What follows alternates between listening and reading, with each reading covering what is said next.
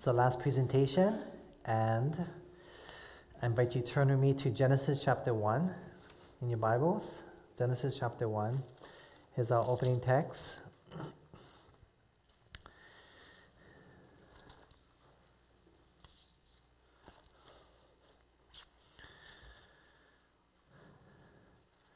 How many of you had a good day today? Let me see hands. Okay.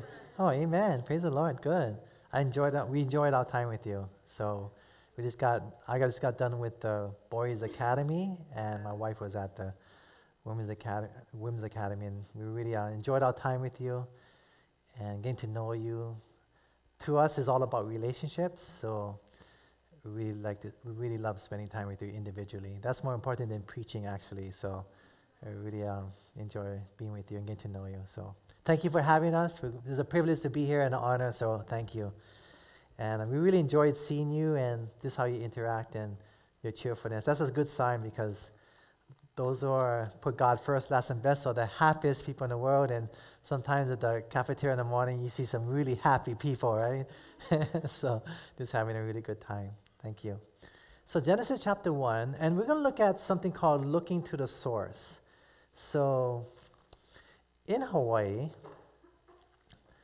there's a place called, on my island, there's a place called Boiling Pots. And it's boiling pots because it has little pots, and the water flows over into the next pot like this, and it looks like it's boiling when it rains really hard. And it goes to the next pot. So it's pots. And it's a tourist attraction. But do you know that I grew up next to this pot, and I grew up swimming in this area, but a lot of people have died in these boiling pots. So at these boiling pots, recently, it was just last year, there were some people who were walking. They were actually a travel nurse, and with her boyfriend, they were walking across the water, and then they saw that the water was rising. And so they tried to go to the other side, but actually, they got swept over the falls and they died. Isn't it horrible? And in fact, the mother flew from the mainland, and she was lost for 3 weeks. They couldn't find her body because the water is so strong. There's underwater caves and tunnels, and they got stuck in there. And by the time they found her, the face was so smashed up, there was no face left. It was just a skull, no hair, and it's a horrible thing. And she was waiting every day with the fire rescue to discover the scuba divers every morning to find the body. Horrible. Another couple were here for a wedding. The children just got married, the son, and he's a strong swimmer. He's over another of the falls, and he got swept over with his wife. They both had died as well. 60 years old, 60-something. So a lot of people, you always see helicopters. This one river, called the Wailuku River, accounts for 25% of all river deaths in all of Hawaii. Isn't that horrible? So the sad thing is that people come from the outside, but they don't know the area. But we're locals, we know the area. I grew up swimming in these pots. It's still pretty dangerous because people don't understand that there is a root cause of why people are dying. I understand it, knowing that you can't jump into one pot, because if you jump to one pot, the water normally overflows into the next pot, right? But some pots, you see no water overflowing into the next pot. So what does that mean? What's happening? The water's going into the next pot by how? Underwater tunnel or actual cave. Does that make sense? So they get sucked in, it gets like a funnel, and they get stuck there, and the scuba divers have to pull the body out of that suction, right? Or in the case of what happened with the water flowing down, it looks like a perfect sunny day here, right? But what people fail to see, that's like almost like the symptom, right? And you actually see a sense, oh, everything's good. But you don't realize that 20 miles up the mountain, it's raining very hard, and there's rain clouds. If you were just look, you see there's rain clouds up in the mountain. So what we need to do to survive is that we must look at the root cause to really live. You can't just look around at the outward symptoms and what's happening all around you, the effects. You got to look to the root cause, and that's why Ellen White says in letter 50, verse 1908, which is in your handout, she says, we must reason from what? Cause to effect. Okay, so I want us to think about that, and let's pray. Father, as your word is open, help us to see clearly with your Holy Spirit. Grant me freedom as I speak. Thank you, Jesus. Amen. Genesis chapter 1. So let's see back the cause effect. So Genesis chapter 1, verse 1 to 3. Could somebody read that, please? I'm allowed with the microphone, please, at this time. Genesis chapter 1, verse 1 to 3. Okay, right there in the corner. Thank you for reading. Yes.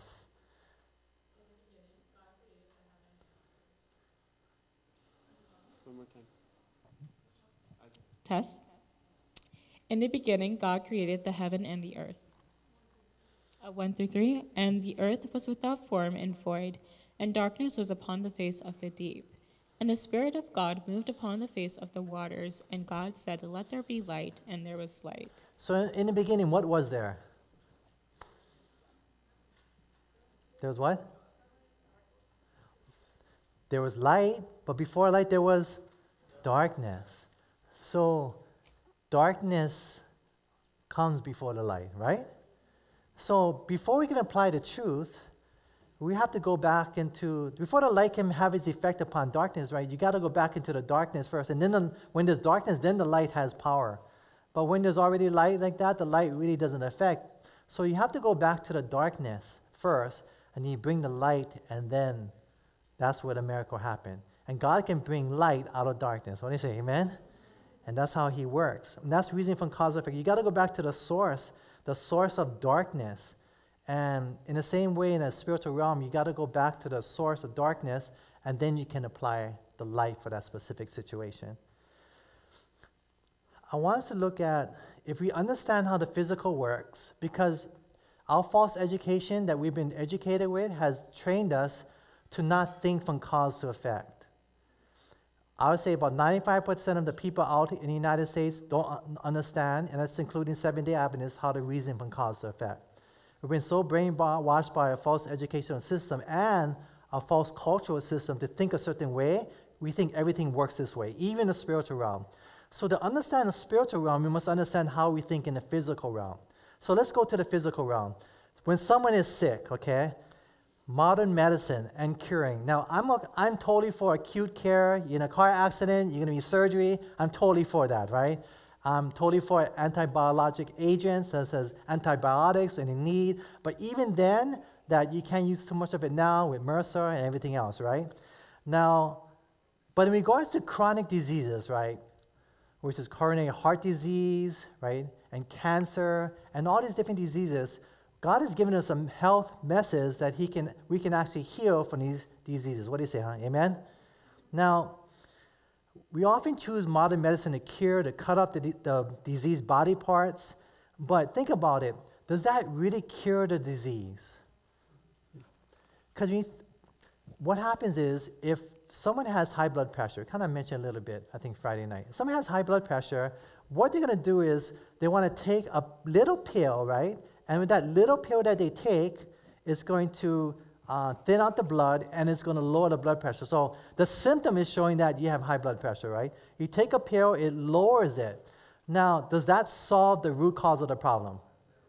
Isn't that the easy way out? Because if you have the root cause, is actually your lifestyle, right? Your diet, your exercise.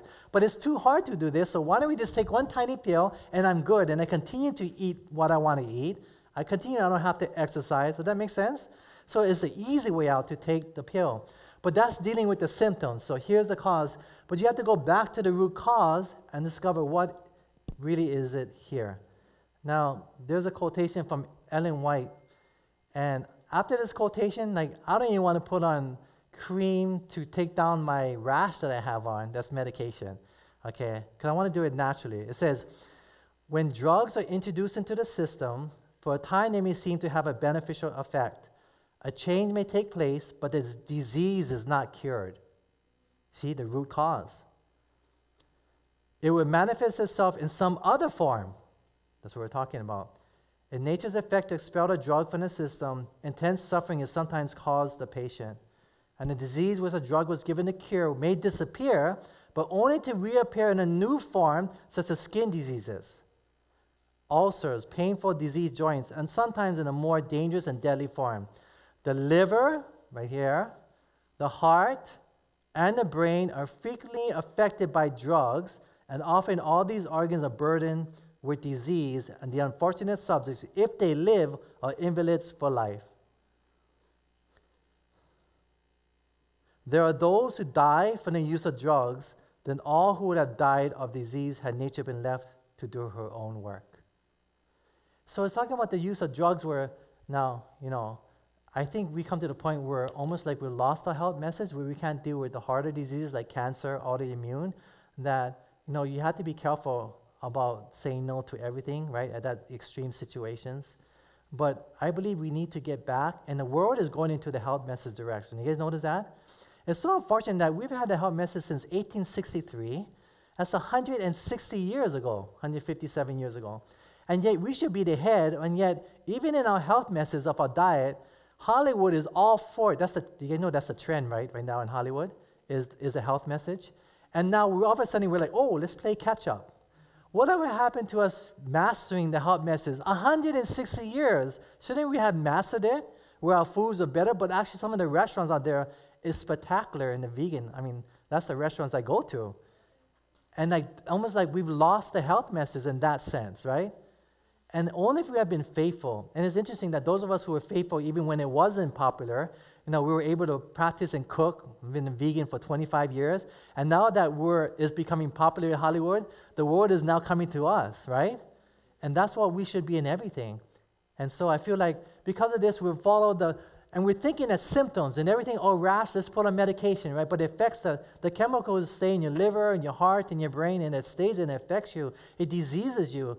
And so in everything we do, you take one pill, you think, oh yeah, but it's going to disappear for a while, it's going to come back through another disease, I don't know what it says, right? So if you look at reasoning from cause to effect, if you just deal with the effects, yes, you're going to hide the symptoms, but it doesn't work. How many remember Fukushima in Japan? Remember the nuclear reactor and all the radiation kind of leaked, right? So what if you're a manager of Fukushima and you're just sitting there and all of a sudden the alarm went off and it was like beep, beep, and the lights are flashing, red flashing, alarm going off, and you're like, man, that's so irritating. And you're like, oh, where's that? And you grab the big sledgehammer and you see the light and you smash it, bang, and you smash the alarm and you smash it up and it stops beeping and stops going off the alarm and the lights stop blinking and you're like, there, better, I feel much better. I can now be at peace. And you sit down and you go back to work. How many of you think that's crazy? God has put an alarm system in our body, right? When you get a headache, that's God's alarm system. That something's wrong. You didn't drink enough water. You're doing something, a lifestyle like drinking coffee, caffeine that's giving you headaches or soda, right? There's some kind of root cause. The symptom effects is only telling you that back here somewhere, you got to discover what is that root cause. Does that make sense? And when you discover what the root cause is, you make the changes, and then you come back, and then you're healed. Does that make sense? You go back to the darkness, and when you find out what the root cause in the darkness, search the darkness, bless you, you search the darkness, and when then you apply the specific light, right? If you have a headache, specific light of drinking water, right? If you have a headache from caffeine, the specific light of giving enough caffeine. Does that make sense, right? So that's the root cause. So many people in this world are conditioned just to take the pill and not reason. Does that make sense? We apply it to the spiritual realm. Now this is where a lot of people have a problem. When we see a symptom like alcohol abuse, someone who's smoking cigarettes, our first thing is to be behavior police. Everyone's so good at being behavior police, right? They like to be the food police, and they like to be the behavior police. And so what we do is we want to do the same thing. We want to take away the alarm. We want to take oh, you're smoking, huh? Okay, wait a second here. You take the big sledgehammer and slam them, right? And they're like, whoa, and you kind of make them stop. You need to stop smoking, otherwise you're not going to be baptized. But not realizing that alarm system that God gave them, almost like it's a negative emotions, is actually an alarm system that God's warning and say, hey, wait a minute, there's something down here that we got to go back. You got to go back to look to the source. That's the name of my presentation. Like the mountain. Look if there's any rain clouds up there. And that's how you determine whether you're going to be safe or not. And you go back to the source and discover, why is that person smoking? Give me my cigarette. My nerves is irritating. Something's stressing me out, right? And so the smoke, I calmed down. The anxiety went away, right? What is the alcohol you're drowning out your sorrows with? What is it that's hurting you that you don't want to feel it, right? You got to go back to the root cause. Any questions? I want to throw it out there. Any questions anyone has right now at this point? Kind of raise your hand. Any thoughts or questions on root causes? I kind of want to hear where you guys are at, because many times when I'm teaching, I realize that people don't follow me.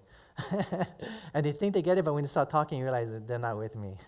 Okay, go ahead. So how is someone supposed to find the root cause? Okay. Okay, how do you find a root cause? Okay, good, good. Were you talking physically or spiritually? Which one are you talking about? Okay, both. Okay, so, like I think before, we kind of lost it. Like, you got to get correctly diagnosed, in a sense, and physically. But you notice that we come to the point that even physicians today, they're no longer looking at symptoms to discover. They're looking at what? To find out what's wrong with you. What are they looking for? How did they find out whether you got something that's wrong? They're looking at, they do blood tests, right? It's almost like they're looking at symptoms to discover what was wrong. They kind of do a little bit for simple things, but for majority of times where they don't understand what you got, they do blood tests, and they do blood tests, and they do blood tests. And many times you can go months of blood tests and not find out what's wrong with you. There's kind of a trend that's happening that they kind of find out what's wrong with someone for months sometimes. And sometimes they're misdiagnosed, or even for years, because they no longer can read symptoms anymore. And if you can't read symptoms, you cannot go back to the correct diagnosis of what is the root cause. Does that make sense? So in the physical realm, you can't give a correct solution if you're not giving a correct diagnosis, right? So in the spiritual realm, in the same way, you gotta have a correct diagnosis what they're going through before you can actually give a correct solution. And everyone is different. Every situation is different. You can't blanket something and say, oh, all you gotta do is change your diet and new start it, right? This kind of follow new start. But I tell people, like, did I mention that here or with the guys? It's kind of like, when people say, hey, you need to read your Bible and pray more, what they're really saying is that I don't know how to help you, but I want to sound spiritual, so I'm going to tell you that you need to read your Bible and pray more. Does that make sense, right? It's like the generic answer of Christianese or Adventese, the language of Christians, Christianese, yeah? So and I think in the same way, when people are sick, we're like, when you're sick, how many had people like, plenty of people come to you and say, hey, you need to try this, you need to try that. Like, all of a sudden, everyone's like a doctor, right? Like, hey, try this. And you're like, oh, I'm tired of it. I tried this and this and this, and nothing works already. I want to go and try modern medicine, right? And I think people don't even know what you have. And so, oh, this is a miracle thing. And so they help my brother for cancer. And like, well, I don't even have cancer. I just have a cold, you know? But they're trying to apply a solution. Or like, oh, you need to go to New Start and this exercise and, have fresh air and have sunshine. And that's all good, but you got to treat everything specifically. Like even at, say Weimar, the diabetes is treated totally different from coronary heart disease. And that's why like diabetes, they believe in, that's why Weimar holds zero oil when I was there, okay? I was 50 pounds lighter than I am right now at Weimar. I was like a skinny, because there's no oil and there's no salt in those days. And they felt that we were all New Start patients, but we were really students. So they gave the therapeutic diet to us, right? But they use no oil because they feel that actually heals way faster for people with type 2 diabetes. So, but again, that's not for everybody. It's not for healthy students, I think. So, but it does work for them. So there are specific ways to treat, but you have to know what is the correct diagnosis, then you can get the correct treatment. Does that make sense? Like, you got to have the correct diagnosis. You can't just shoot in the dark, oh, this New Start, 8 laws of health, just do it because it is the right thing to do, and you're going to be healed automatically. That's not true. Jethro Kloss, you read all our pioneers, like, they didn't believe that.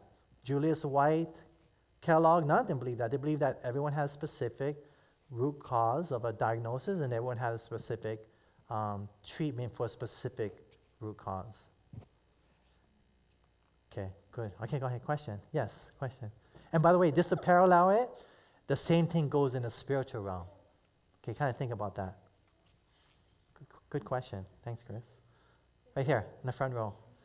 On the end. Okay, so this is sort of like a comment over what you were talking about, the root cause, because this is something that I also learned when I was working in a sanitarium. They had many patients with cancer, but my mom, she made me watch a video about cancer and what happens. And she told, and the video said about, it was a Jewish doctor, and he said that the cause of cancer is not just because of like the way you eat or, you know, just physical activity, but it also has to do with how you feel. Like, for example, people that have colon cancer, he referred to that as specifically, it's people that feel a lot of anger and pride, so it affects that certain organ. Or if you have breast cancer, he said that that tends to be with people who think they're superior to their parents in the family, or have a lot of rebellion towards their mom. I don't know, and it was very interesting how he said that, and I actually got to see that with my own eyes.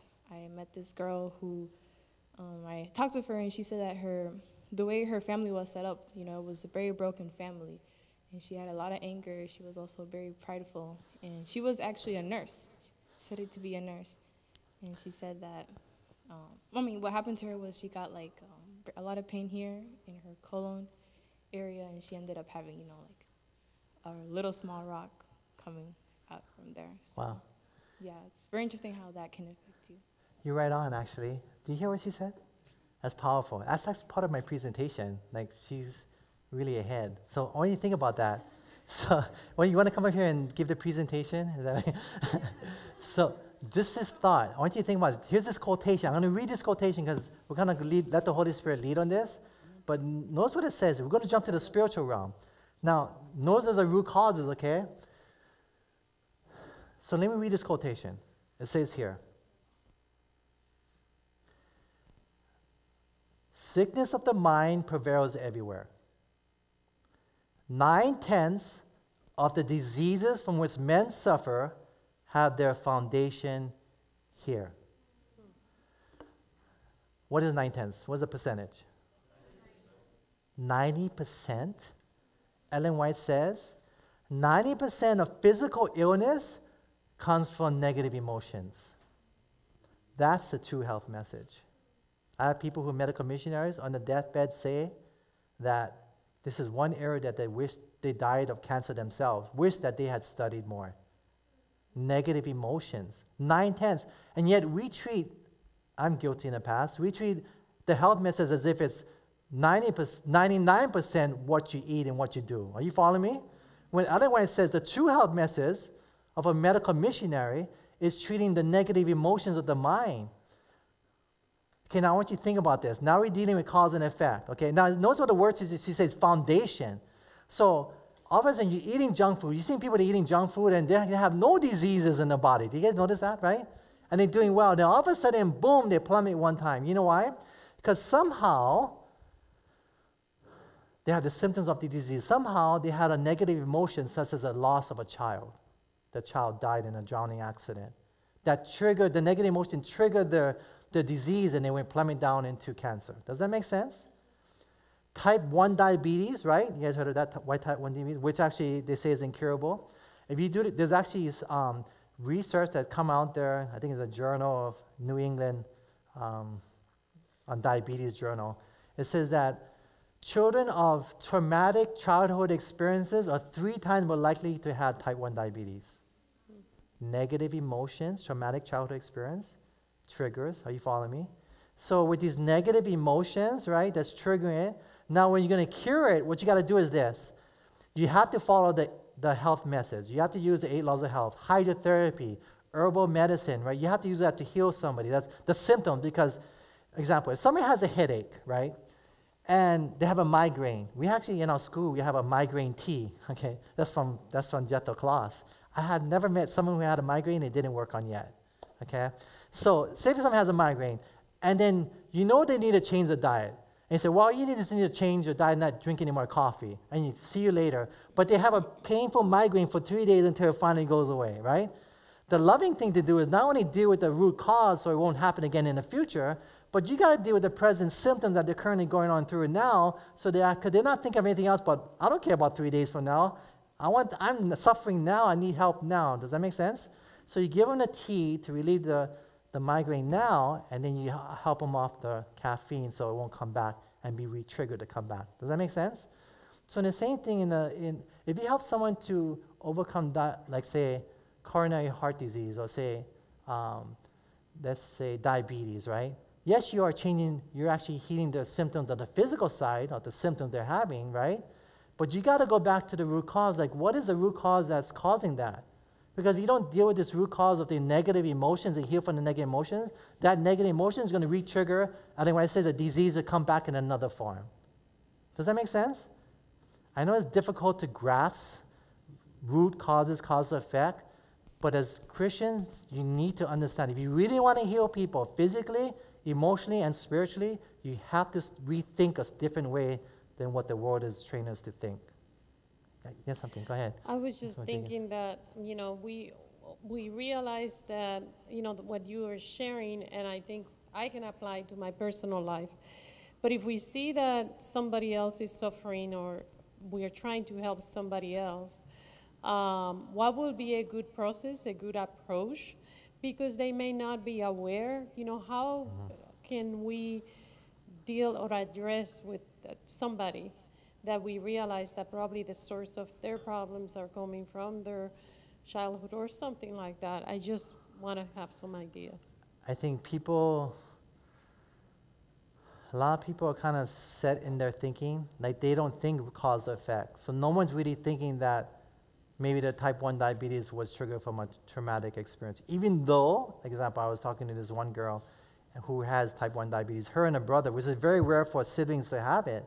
And I kind of mentioned it, and she didn't really want to go there.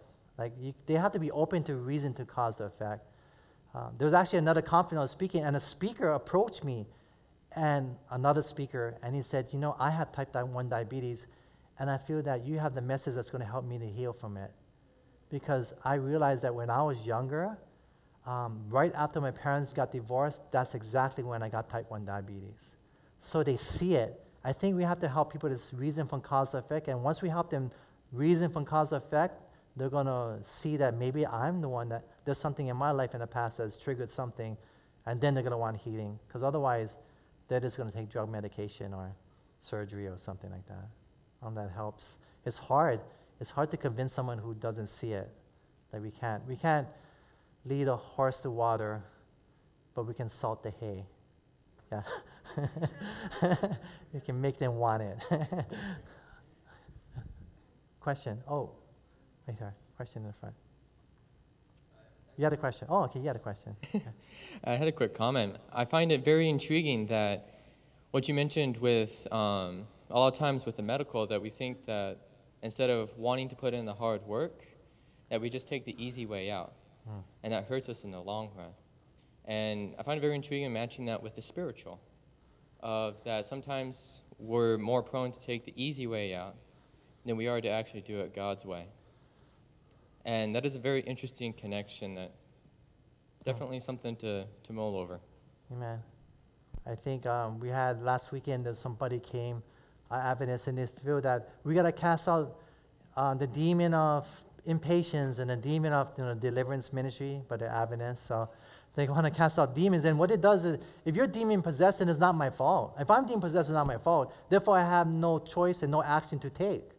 Then all it is just pray for me. Does that make sense? And we can do that too. Like, all we need to do is deliver this person. What we got to do is just pray for this person. Don't have to do anything but pray for him, and God's going to heal him. But God, otherwise, says God has given us the natural remedies to use to heal people, right? And so faith is going to work because we do love him, but there is God's way. Look at Jesus, right? Didn't Jesus also use clay, right? And in natural clay, how many use natural clay to heal, right? And spit into it, right? Natural remedies. Put it on his eyes, and what did he do next? Told him to what? Hydrotherapy, right? Wash in the river, right? Even Naaman was told to do hydrotherapy 7 times in the river, right? Hydrotherapy. Hezekiah was going to die, right? He was given 15 extra years. What did he use? Poultice of figs, natural remedies. So there's natural remedies and everything that Jesus, notice that Jesus, 90%, where did he get that? Ellen White get that from Jesus. Remember when people were paralyzed on the ground? He'd go up to them. What would Jesus say to them? He didn't just say at first many times, rise up and walk. He first said to them, your sins be forgiven you. What sins? The sins of bitterness, the sins of unforgiveness, the sins of anger, the sins of guilt, the sins of shame. These negative emotions Jesus felt was the root cause. And once they heal from these root causes, right? And then, okay, by the way, rise up and walk. Your physical symptoms will disappear. So Jesus understood this passage, what Ellen White was saying. 90% of illnesses has its foundation in the mind. The woman at the well, emotional healing, everything that's the true, whole, complete physical, emotional, and spiritual health message that God has given our church. And by the way, let me tell you this, that the world today, the trend, let me tell you about trends. I like to follow worldly trends because sad to say, the church doesn't follow the spirit of prophecy in the Bible anymore. It follows worldly trends. The church is jumping on the bandwagon of the health message only because Hollywood is pushing for it. And all the movie stars are becoming vegan and everyone else and all the pop singers. And all of a sudden, we're interested in the health message all over again. We should have a health message, and they should have been following us. But that's how rebellious we are. And yet, right now, the trend right now is emotional healing. And yet, we have the complete package right here in the Spirit of Prophecy. Ministry of Healing, Mind, Character, and Personality, Volume 1 and Volume 2. The Spirit of Prophecy has so much on healing, and yet the world is moving in that trend. And right now, beloved, we have to have something to give to them. They're longing for more something than pop psychology. We have the message, only God's love can truly heal physically, emotionally, and spiritually. And that message God has given to us as a people, His remnant people. So something to think about. 90% of all sickness comes from negative emotions. Go ahead. So you mentioned that like sometimes when someone's going through something, a common answer is just like, well, you need to read your Bible more and pray more because you don't know what else to say. Yeah. And I feel like this weekend we've really dug into what are the root issues of the things that we struggle with, like what in our past, like what. So now we know the root thing, but now you're leaving. So what roots do we take to find this, the solution? Because now we have the root issue, but I don't know what to do for that, like those specific root issues to get to success. And that's where it takes time. But I think my point is, this presentation's primary focus is to help you to reason from cause to effect. I think once that's the first step. Like the stages, like you can't learn everything in one day and everything. Even in the medical profession, you can't just learn all the different diagnoses for every single physical sickness that's out there. So in the spiritual realm, you can't just learn all those different spiritual sicknesses, root causes, all in one presentation as well. So this takes time to learn these different things. Yeah. So what would you recommend to us? Because now we've taken that first step. We know the things that really caused us pain in our lives, and now what's the next thing we can do to evaluate the next steps, to find healing from it? Okay. Does everyone understand root causes right now? Cause and effect? Maybe I don't. Maybe yeah, pretty much.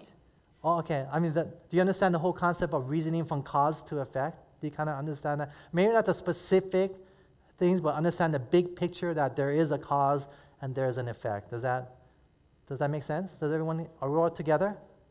Yeah. You could come up here and actually give a little short talk and explain it. Is that good? Okay, good. Okay, cool. So any other questions? But I'm going to give a little bit more after this, okay, to help us get a little bit more into the mind and what Ellen White says, how our mind works to go back to the cause. How's that sound? And at the end, I'll give you something as well. Okay. Question. Somebody had a question here. No, I just wanted to follow up to make sure that you understood her question. It's like, now what? Now what? Yeah, now, I don't know. Now what? I mean, I'm leaving tomorrow morning, right? So, what do you do? Okay, practical.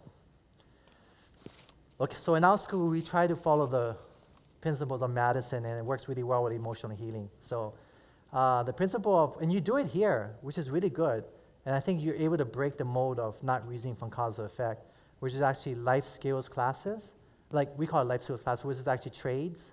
So like every Israelite was required to learn a trade. So, and when I say trade, like work education, I'm not talking about like I used to do it way more, sit at a desk and answer phones and that's a trade. No, a trade is something like you're productive, like a commodity, a productive, tangible product you're producing, such as auto mechanics, right? Like carpentry, agriculture. Does that make sense? It's not just like work that you don't really need skill to do. Does that make sense? Because what you want to do is you want to learn how to problem solve. And the more problem solving you're learning through like these work study classes, or like especially those three and more so, that's going to help you to reason more from a practical sense, cause to effect. So the miracle in the school of the prophets in 2 Kings chapter 6, remember that they're chopping down the, remember Elisha? They said, let's go build a new building, school building because the school is too small, right? So they went out and they were chopping down the trees, right? Remember he cut the tree, and what happened to his axe head? It what? Flew into the water, right? So first of all, Elisha didn't want to work with the students, right? So, but the students begged the teacher to work with the students, right? And that's why Ellen White says about teachers working with students in the productive trade. So they went out into the water, and then actually, what did he do? He said, throw the stick out there, and what happened to the axe head? It floated, right? So my question is always to the students, like, where did the miracle happen? Did the miracle happen in the classroom, in my class where I taught on emotional healing, or did the miracle happen in the life skills class of your agriculture class you're in? Where did it happen? In the trades class that you're in, your work study class, where you actually reason from cause to effect. That's where the miracles happen.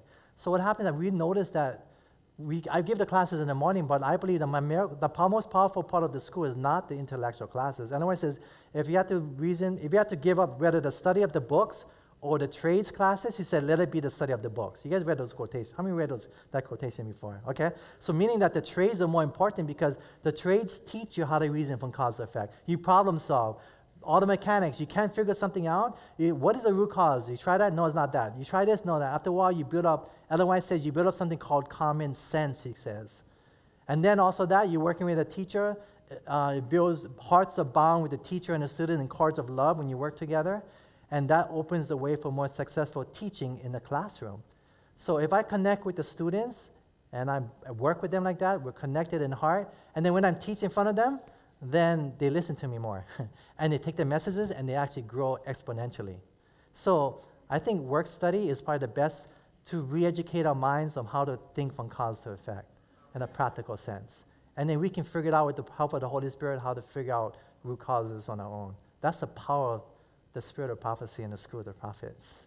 So that's one practical way that we do. Okay, many hands. Okay, Chris? I guess what I'm getting here is like there's so many different root causes. It's hard for you to just dig through and find a solution for every single thing that could pop up. But I feel like it would help if maybe you had a story, like you said, there was somebody that had gone through a divorce or their parents went through a divorce earlier and they were suffering from something. Like, how would you deal with, maybe you could share us a story of how you've dealt with something like that. Okay, so I'll give you a story that just happened at our school. So there was someone who struggled with deep anxiety for years. She was such a great depression about it. She felt she was never going to escape the dungeon of despair, that she was in.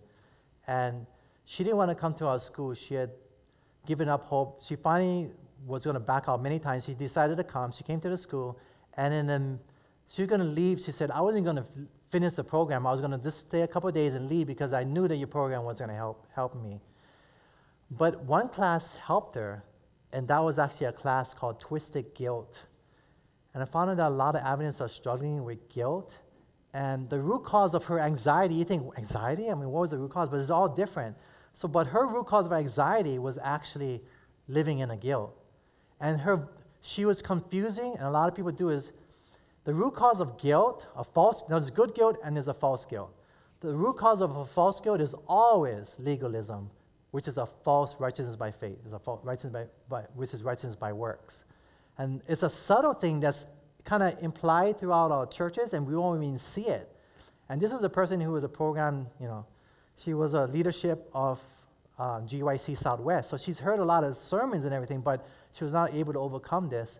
But it's actually understanding what is the voice of God in relation to guilt and what is the voices of Satan. And that was what set her free. She was so excited. She said, I'm free. She couldn't believe it. She said, I had to wait 2 days past it before I called my family to let them know that I'm healed, because I didn't believe it was true. Because you've been in darkness so much, you don't think that you can escape it. And so when I just talked to her like a week ago, a few months later, she says she's totally, completely healed. There's nothing anymore. Years in depression and anxiety. So that's like a root cause. You have to find out specifically. And now all anxieties are the same. That's why you have to find out. And that's why you learning, it's almost like if I'm teaching you, I'm not teaching you, you become a reflector of my thoughts. Like there is principles that you do learn, it does take time, but you have to learn how to reason a cause and effect. That's the first thing you have to re-educate yourself with and learn on that. And then after that, you can definitely grow. And it just takes time. And so once you did that, you just took her through a proper understanding of righteousness by faith, and that's what helped her. It was actually, there's a class in this defining what, in that class was intertwined righteousness by faith in relationship to guilt, and it just totally helped her. It set her free, yeah. So righteousness by faith, God's love is the solution for a lot of mental illness. Question, go ahead. So let's say that I understand that there's a cause and effect, that like, let's say I have low confidence, and I see that it is because of relationships earlier in my life, and just like relationships with other people.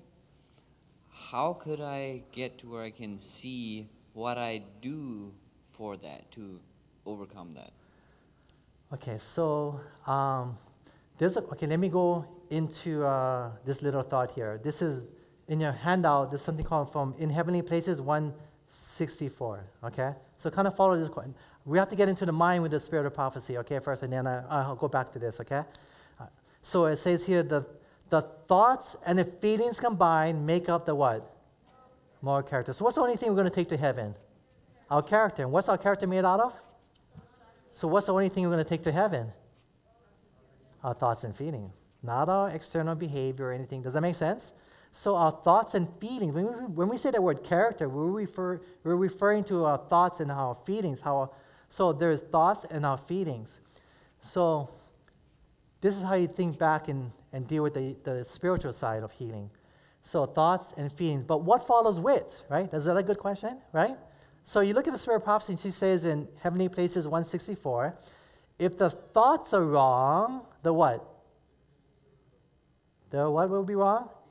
The feelings will be wrong. So what follows what? Does the thoughts follow the feelings? I mean, there's some to stand, but especially in this, or does the feelings follow the thoughts? Okay, so if you have negative thoughts, right, you're going to have what? Negative feelings. You know, I've always wanted to do this when I teach this. Like, can I just put this here? Okay, yeah, this is good right here. And this is another chair I'm going to use right over here. And, okay, very good. This is thoughts. So this is thoughts, right? Negative thoughts lead to what? Ellen White says to what? Negative feelings. But the opposite is also true, right? So you have good thoughts, what's going to have? How are you going to feel? Good feelings, right? Okay, so now the Bible says, out of the abundance of the heart, the mouth what? Speaks. The mouth is speaking on where? On the inside or the outside? Outside, right? But the heart is on the inside or the outside? The inside. So out of the abundance of the heart, what's on the inside, your thoughts and feelings, will be the outside, which is your actions, right? Does that make sense to you? So what's on the inside is going to be revealed on the outside. So I was visiting Seventh Adventist, but the founding was Seventh Adventist, a person who was in prison. And there was a double murder in our hometown in Hawaii. I know, it was the first time ever. And this person had gotten two men and was in prison, and he told me the story where these two men were kneeled down executioner style, and he shot on the back of the head and killed both of them. Okay? So you tell me, based upon this model, what Ellen White says, what kind of music do you think he was listening to? Orchestral music? What do you think they're listening to? Death metal? Yeah. Gangster rap. Are you following me? I'm going to shoot you, kill you, shoot it up, right? That's what he's thinking, right? He's listening to these thoughts, these negative thoughts, right? And what happens with these negative words coming in, right? What's going to produce? Negative what? Feelings. They're going to feel, they're all amped up, ready to go, right? And then they're all amped up, ready to go. And what happens? When they go out there, they were never planning to kill anyone that night. But they went out, what happens to the negative feelings? They became what? Negative actions, behavior, right? So the mind affects your actions. So what I do is, what is this right here? Your what? Thoughts affect your, feelings affect your actions, right? So that's the spirit of prophecy and how that works. So what you do is you can actually go, to answer your question, you go backwards. So in my experience, if you have a low self-worth, automatically I know everyone who has a low self-worth, I automatically know that they were abused in some way. Some way where it was verbal abuse or emotional abuse or sexually abuse or physically abuse, because abuse always leads to a low self-worth. So anyone in low self-worth, that's why you almost like, that's why I tell my daughter I can read your mind, because in a sense, like, I feel like because what we know and what I see, I can see how someone relates and behaves in a body behavior. I can almost like, you can figure out from their actions and even their negative feelings, you can actually figure out before they're even telling you what they're thinking. And I can even go into the mind and say, has this ever happened to you? He goes, wow, how did you know? Because you're going backwards. You're going back to reasoning from cause to effect. You're going back to the root cause over here. Does that make sense? Like, and you go back here and you discover what is the root cause. And you discover from there. So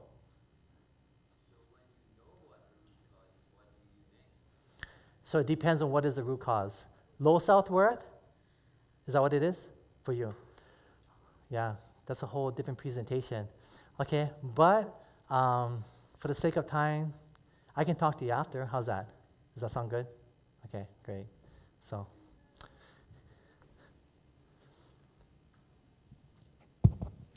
I was going to say quickly, based on the knowing what the cause is, if you do not know the causes of diseases, like talking in general, it's going to be hard to reason from cause to effect. So your primary work in that sense, being a church that is so immersed in this health message, is to learn the cause of diseases.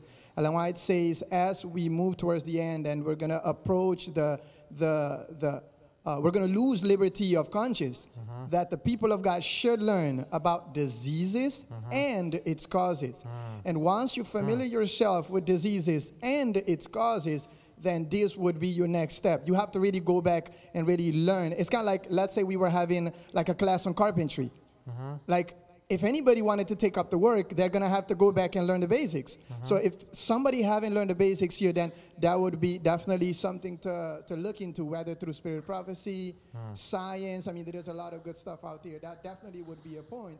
And one quick thing here, in finding the cause for some people, in John chapter 1, first words out of the mouth of Jesus is not, I have a solution for you, is, what seek ye? I mean, that's a question that makes people talk. And when people talk, that's when people tell you who they hate. That's when people tell you who they love most. That's when people tell you their relationship with God and all of that. And I've seen this face-to-face with people. A lady had diabetes, and then we approach her, and the sugar's not going low for nothing. All types of herbs are used. All types of methods are used. And then a certain day, she was counseled spiritually. And we found that she had somebody that she really was holding grudges against. That very day, counseled, prayed with, she called the person and said, I forgive you. Amen. Take a deep breath. The next day, the sugar starts to go low. Amen. So how in the world can we approach certain things with an herb or a diet? That's kind of like going to Nebuchadnezzar. I know the Lord has given you a nightmare here. I'm going to give you valerian tea. It's going to help you. No way in the world. That is a spiritual problem. In no other way. Daniel was a right medical missionary. He knew what to apply there. So I think we have to get ourselves familiar with those things. Laodicean is very prideful. Like, we have to help message. Like, when I went out of Weimar, I was like, man, I'm going to go to the world. I'm going to teach this world. I'm going to teach the church something, you know? It's kind of like you have that institutional pride too, yeah? Like, you just think that you're going to teach them something, but God's going to say, no, I'm going to teach you something, and going to humble you as a minister. So you have to be humbled first. Even like Nebuchadnezzar need to be humbled too. So, but you're right there. Think about it. The Bible text says, the hearts are failing them for what? The physical heart is failing them for a negative emotion of fear. There's that mind-body connection again, right? Do you see that? So there's always that mind-body connection. You can't separate it too. And what modern medicine does is, if you're physically sick, where do you go? To a what? Medical doctor. Separate. If you're mentally ill, who do you go to? Therapist, psychiatrist, psychologist, right? Counselor. If you're spiritually sick, who do you go to? Pastor. You see, they separate the mind, body, spirit. But the Bible always connects it together. Jesus always connects everything together. You can't separate them. And that's why they can't really solve things, because they're trying to heal things separately. But that's why God gives a complete and whole health message, that you combine the physical, you combine the emotional, you combine the spiritual. You can't just deal with the physical, like you said, right? You can't just deal with the emotional without dealing with the physical. You can't just deal with the spiritual, right? Even what we eat affects us spiritually, right? So even Daniel, when he ate, when he changed his lifestyle, right? He looked healthier, right? And than all the other friends, right? And then he was wiser, right? His friends are wiser than intellectual, mental, so physically healthier, mentally healthier. And then he had understanding in visions, right? Which is the spiritual. So physical, emotional, and spiritual. You can't separate all three. So that's a good point. Okay, go ahead. Mr. Rodriguez?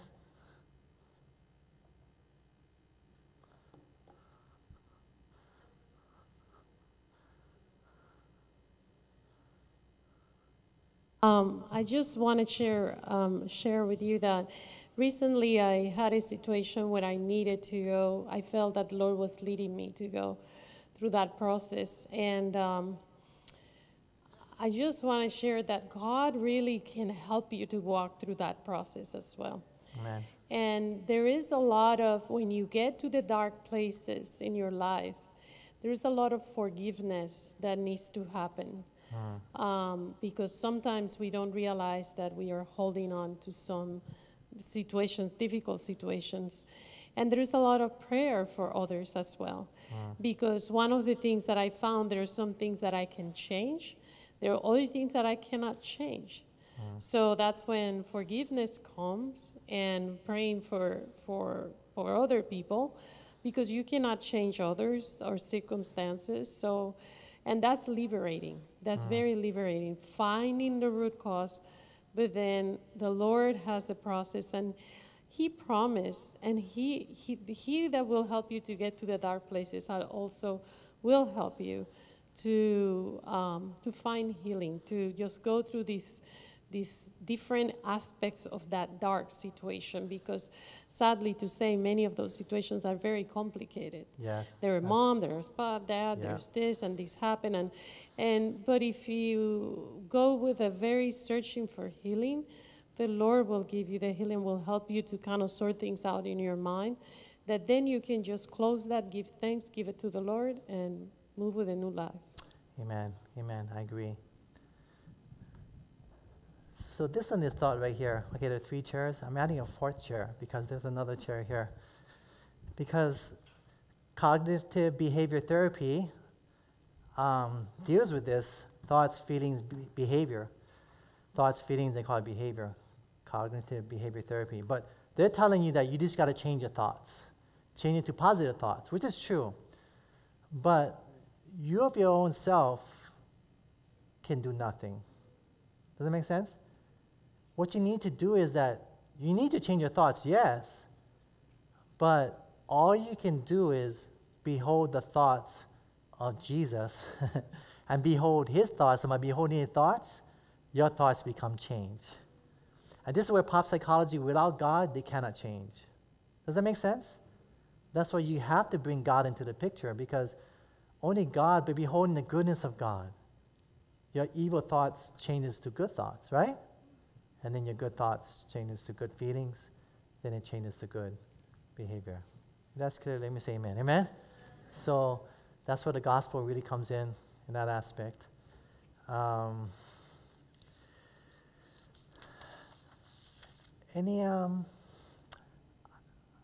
just wanted to share that. Chris, there's like flyers out there. I'm just going to share a little bit. I know Mr. Rodriguez saying I could share with the, she wanted me to share with, you could just hand it out to everybody, maybe a flyer. No, I'm good. Yeah, thank you. So maybe somebody could help him, a few people can help him, and we'll get this flyer. So there's actually a 10-day school. You can tell us a little bit about it. You can go to the website. But that's our goal. We want to teach you how to reason from cause to effect and actually learn how to help people to experience healing. But it's interesting that we get mental health professionals coming to our school, and one of the last one we received, she said, Pastor, I came to your school because I want to take these principles of your spirituality into my mental health practice. But I realized that here I am running around trying to heal everybody, but I was the one that needed healing myself. And she said, on my whole plane ride, she flew all the way from the mainland. More than half of our people fly from the mainland to Hawaii to come to our school. And she said that the whole time she was flying back to the mainland, she was crying because she says, as if I found Jesus for the first time. And she's a pastor's kid. And so I think a lot of people are really searching for healing. Like I said, mental health professionals and ministers, they go into the field of healing, looking for healing in themselves, but they never experience healing for themselves. And these are Christian counselors and ministers. So I believe that God has called his ministry to help people and is here to help you to learn cause and effect, to learn certain principles, not only to help other people, but everyone who has come, who has said, I'm here to learn to help someone else, every single person has said that this was really for them. So you're going to really find out that this is not only going to help you, but it's really to help other people. It's really, because you can't help other people if you're not healed yourself. You have to give what you do possess. So with that, any questions anyone has? Okay, go ahead.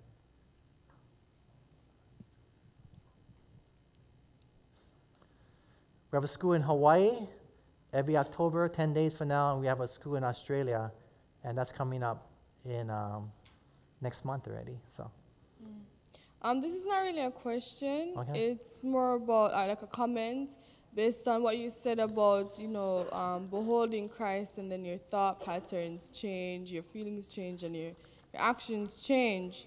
So this is like a testimony kind of. Okay.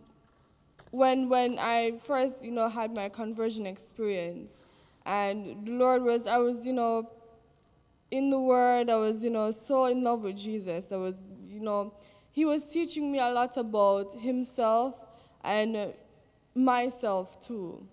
I realized that because of like verbal abuse that I experienced growing up, I hated myself. I never loved myself one bit. And so I had very low self-esteem. I didn't care if people, praised me or for anything or say, oh, that was a good job. I didn't think it was a good job because, I didn't think I was worth much. Until Jesus told me, stop. You can't accept my love when you don't.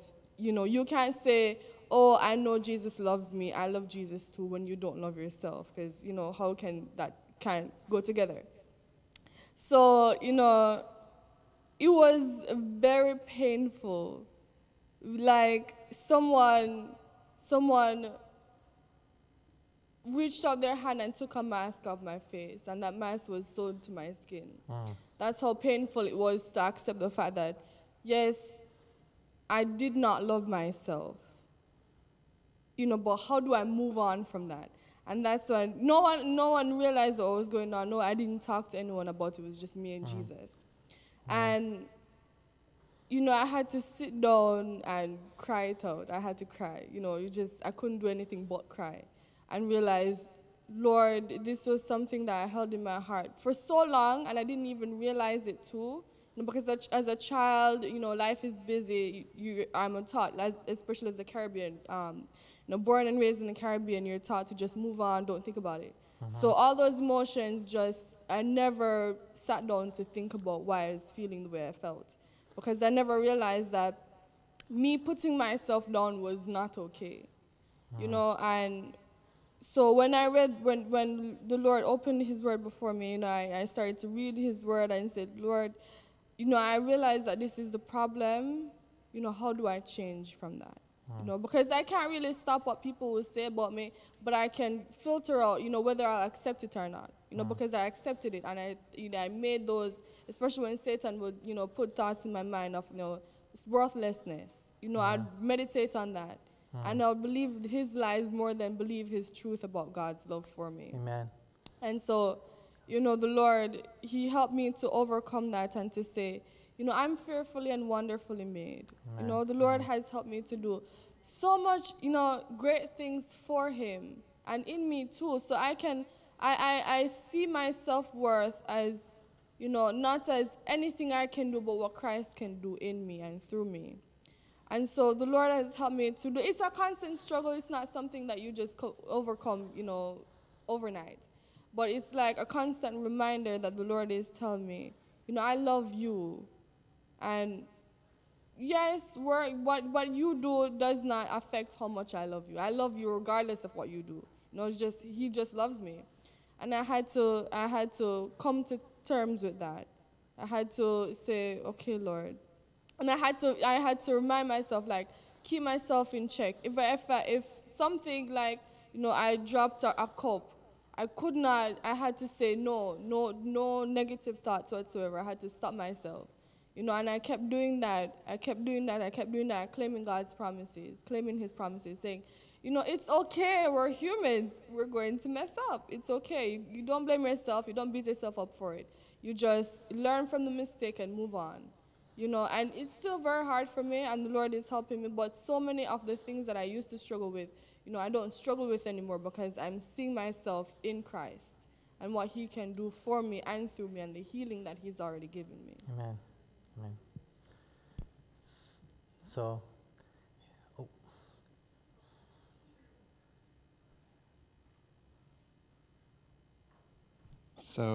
I was just wanting to have you explain maybe or a little bit or clarify more, because you made the comment that anytime someone struggles with self-worth issues, there's abuse in their past. Yeah. And to me, it seems like maybe it might be possible that a person could really struggle with self-worth not having been abused by somebody else, but abuse themselves. And maybe you were including that in it. Like they abuse themselves. Well, in that her own choices or thought about herself may not be related to somebody else's action toward them as much as is the devil hounding you. You're not any good. You blew it, and you know you messed up here, and then we get really poor on ourselves, because I'm a little bit hesitant to think that, you know, if I feel this way, I must have been abused when I may not have been. It might be my own. The devil's attacking me. And I don't know. I just wanted to get your thought on that perspective. Yeah, it's true. I'm sure that there's that internal is the worst. Self is the worst enemy, right? And the heart is deceitful above all things and desperately wicked. But there must have been something in the past that created to hear all those voices. Like, what was it? Whether it was the abuse, how your parents were verbally abused or emotionally abused, or maybe it was a teacher, maybe it was a kid at school teasing you. I mean, that's whatever it was to manipulate or control you. It could have been from church leadership in a church. Whatever type of abuse there is going to affect you. And we live in a world of sin. It's not like we've not ever been sinned against in this world. Everyone has been sinned against and been hurt in some way. And I'm sure that definitely initiated things.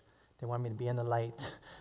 But initiated things that kind of made it worse in your mind. Because a lot of times, there's so many voices.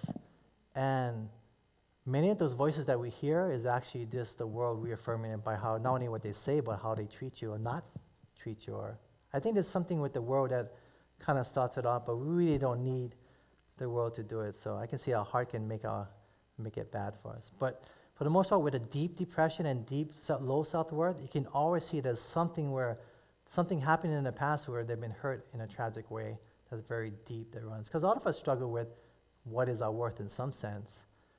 but some fall with extremely low self-worth, that there's always one or many triggers that happen in the past, especially the torment of your own mind that does it every day.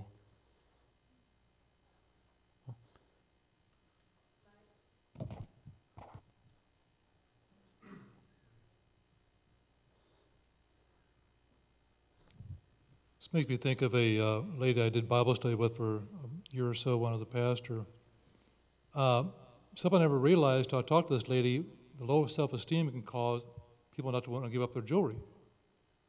And I discovered this in talking to this lady, how she would tell me she would wear her jewelry in unusual ways so people would look at her hand and not her face. When I heard that, I realized what was going on, you see. So I started reaffirming to her the love of God, the value put on her at Calvary. She took off her rings right there in front of me when I did that. And so, but some people won't accept that. I've met some people who won't accept that remedy of the cross for their self-value, as remedy for their self-worth problem. Have you run into this? And if so, there's another approach to this? I think we have to, like our worth is based upon how much someone thinks we're worth. So we have to look in the light of what that person's going through. Like, if they felt they were like the low self-worth, like Father said, they never felt like they're good enough because they're always put down. Like, why don't you be like your sister, who's going to be a doctor? Why don't you be like your brother who always goes to church every week? And so they always feel compared. They're never going to be good enough. And so they're never reaching that level where they can feel loved and accepted. So you have to break that, and you have to show them that the gospel shows that God, Romans 5 verse 8, while we were yet sinners, Christ died for us. In other words, before you were good, before you were perfect, before you made any changes in your life, God loved you and accepted you just as you are. See, if you're always going to, and that's what people live in fear, because if that's the gospel where right there is like, I have to reach a certain point. If I don't do the dress reform, you're not going to talk to me. If I don't eat vegan like you, then you're not going to even say hi to me in the morning. If that's the motivation, then I'm living in fear that I'm never going to be good enough. And I think if that's how you treat me, that's how God treats me, right? So you got to come to a point, no, the gospel says that, Christ saves you because it's free gospel. And because you know that God, by his grace, he has saved you, by his grace, of course, right? You can walk in perfect freedom because you're not living in fear. Because fear is of the devil, right? Perfect love, God is love, casts out what? All fear, right? The Bible says the devils believe and what? Tremble. They tremble because they what? They have fear. They're afraid. So the fear of Satan's, the foundation of Satan's government is based upon fear. All mental illness, phobias, over 530 phobias, all based upon fear. Phobia is fear. So Satan controls you through fear. And that's the whole great controversy. The great controversy is, in the last days in Revelation 13, there's going to be a group of people wanting to control you through fear, that if you don't do this, then you can't buy or sell. To control you through fear, that if you don't do this, they're finally going to kill you, right? So that's Satan's government. He wants to bring in this world. That's the final crisis, the great controversy we know as prophecy in the last days. Yet that's happening today. The spirit of Babylon is alive, and when people try to control people. So setting them free from that by saying, no matter what, we love you exactly as you are, and then walking that freedom, the gospel of righteousness by faith, that is freedom, and they walk in freedom, and they can gain victories. You can never gain victory when you live in your Christian walk through fear, because fear just paralyzes you. You either fight, flight, or freeze, and you can't think, bypasses your thinking processes when you live in fear. So, and God's love, like you said, it does work, but you have to tailor it again. I think you have to tailor the solution of the gospel. You have to apply it specifically to the main point is you got to show them how much they're worth from God's eyes and the value that God paid for on the cross, but you have to apply it specifically to their specific situation. So that's how you deal with self-worth in that sense, but in a practical way for their situation. Yeah, because we can use a lot of Adventist words, Adventist, like this Adventist jargon has its own language, and we can use it so much. We're throwing out there, heavenly, the sanctuary, and 70-week prophecy, and people get lost in these words, but we have to make it real and practical and very simple for them. Amen? don't know if that helped. Okay, go ahead. Well, how about we just kind of start wrapping it up? How's that sound? Okay. Yeah. So let's say that someone has never really experienced love in their life, and coming from that standpoint of where he says God loves you and reaffirming God's love, they won't be able to comprehend that. They're not going to get it. So that's why, good point. So that's why, example, I was counseling this one young man in Loma Linda, and I was trying to explain his love-based solution for a specific root cause. And he said to me, I hear what you're saying, but I don't know what it looks like. So I'm like, okay, I'm not explaining it correctly. I need to explain it in a different way. So I try to explain it in a different angle. And he said, I hear what you're saying, but I don't know what it looks like. I'm like, oh, okay, so let me explain it a different way. So I try to explain it a different way. And finally say, look, I hear what you're saying, but I don't know what it looks like because in my home, I never saw what love looks like. And then it hit me like, he's not asking me to explain in a different way what love looks like. He wants to see it in action. And that's when I realized we got to do a school. They got to see love for the first time, what love looks like, and how the staff interacts with each other and the students. And that's why I feel that is the healing process. And that's why even John said, right, that which I have seen, right, and that which I have heard, seen and heard, right, and handled with my hands, the word of life. In other words, it's not only good enough to hear it, but you got to see it. You got to experience it. You got to touch it and feel it. And people in this world, this broken generation, Generation Z, they are looking.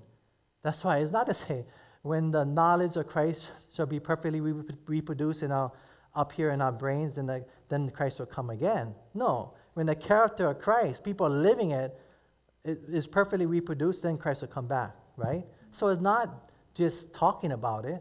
It's not a mere intellectual assent up here and theology. It's actually love being revealed in action in your life that's going to change people. And that's more important. Actions speaks louder than words. Amen. So that's a good way to end. Now, how's that sound? Can we do that? Because it's kind of late already, so I know you're getting tired. Okay, why don't we, let's stand for prayer, huh? Let's pray. Father, thank you for this the honor to be here and a privilege, and this is a blessing to meet so much beautiful people, and this is our family, getting to know them and them knowing us. I pray that you will continue to bless this school, the staff, the faculty, the students, and just all the workers here, Lord. I pray that you will continue to pour your anointing upon them, and may they continue to seek truth in all aspects, physically, mentally, and spiritually. We thank you, Lord. In Jesus' name we ask. Amen. Thank you, everyone. We see you. We leave tomorrow morning, so it's been a privilege to meet all of you. And we're going to miss you guys. We enjoyed you guys. Thank you. I just want to say that how appreciative we are of your ministry here, Pastor Thompson. Thank you so much for coming. And I know you've given us all a lot to think about. And but what I really like is your emphasis on the Bible, and that's the source, returning our thoughts to what God has to tell us and prayer. So thank you from all of us for your ministry, and I know that we've all been blessed. Thank you so much for joining us here at Ouachita Hills Academy and College for our weekend program. We sincerely hope that you have been blessed by this program. To continue to spread this good news, you can go ahead and subscribe to this YouTube channel.